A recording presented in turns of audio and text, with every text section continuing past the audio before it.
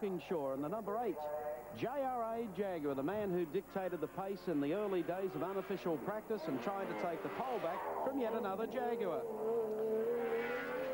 Well, here's the team leader, the man responsible for this fabulous Jaguar assault on Mount Panorama, and I don't think from the times we've seen ahead of him, he's got too much difficulties worrying about being on the front row.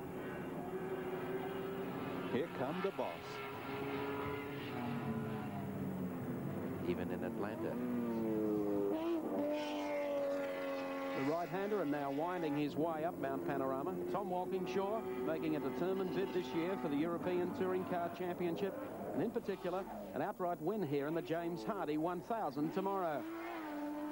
And listen to that Jaguar snarl its way to the top of the mountain. He's giving it plenty again. You can hear the engine. It's not blipping. He's put his foot down. He knows where he wants to go. Here he is, using every bit of the road and not being afraid to hound it through here.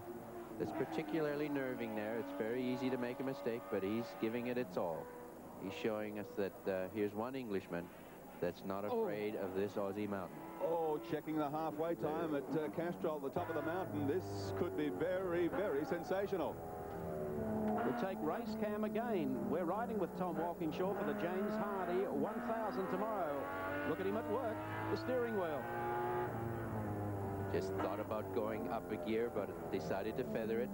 Only natural to hold the gear change if you can. Pick up a fraction of a second. There he goes. Very snappy change.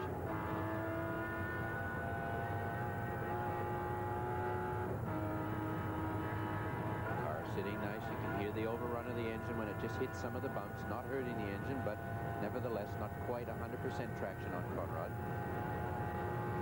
So Walkinshaw makes the ride for pole spot as he comes down beneath the bridge. Now into the gears. Try and slow it. Another one. One more.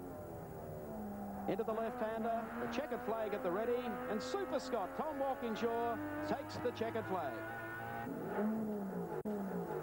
Here's the time, and will this mean the pole for Tom Walkinshaw? 2:18.822.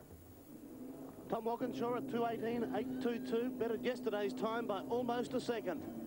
Yeah, I'd have been quicker, but with new brake pads in it, and they should come in, but they didn't come in, and I had terrible brake fade at the end of the straight in the first lap, and I lost a lot of time along here, so I would reckon we could get another half second out of the thing.